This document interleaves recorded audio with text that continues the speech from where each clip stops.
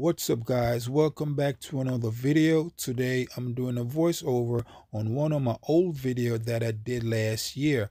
I noticed that video is getting a lot of views because it's so cold outside and there's a lot of truckers who's experiencing their brakes getting freezed up.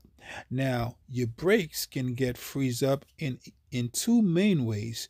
The most common one is by your brake drum, but your brake lines can get freeze up as well. So let me talk about the brake lines first, then I move on to the brake drum. To prevent your brake line from get freeze up, you want to make sure you drain the moisture out your lines every day. The way you do that is drain your air tanks. Drain your air tanks every day and you won't have no issue with your brakes freezing up in those air lines, right?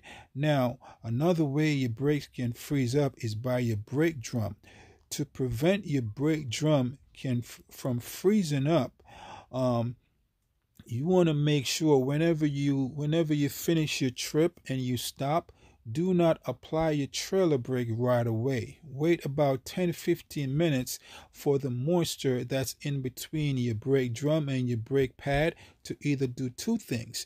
You want the moisture to either evaporate away or freezes first. Then you apply your brake. You want to wait until the moisture either evaporate or freezes first. Then you apply your brake.